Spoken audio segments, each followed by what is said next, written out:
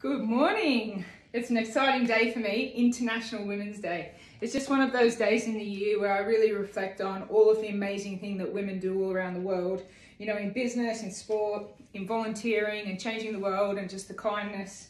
And I guess my message today is that if you have an idea to do something, some inspiration to do something, you really do need to block out those negative opinions of why you can't do it. A lot of people will tell you all the reasons why you can't achieve something and the ifs and buts, but if you don't have a go, you don't know. So after I did that lap around New South Wales, I spent a lot of time wondering, well, with COVID, what am I going to do next? And I was like, I'd love to ride all the states of Australia. So Tasmania was next on the agenda for me, and I'm here, and I've got a good friend supporting me that I used to race with, and she's a tour guide, so perfect. What more could you want?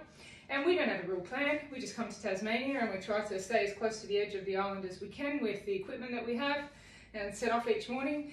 So today, 130 kilometres from Hobart up to Tarraleah, and I'll start on the F12. I'll probably end up on the Gravel Plus. Still got a little bit of tension in my lower back, so the Gravel Plus sits up a little bit more upright. But yeah, International Women's Day. Have a think today.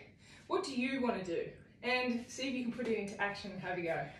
All right, I'll be waiting to see what inspires you and what you want to get up to. Happy International Women's Day.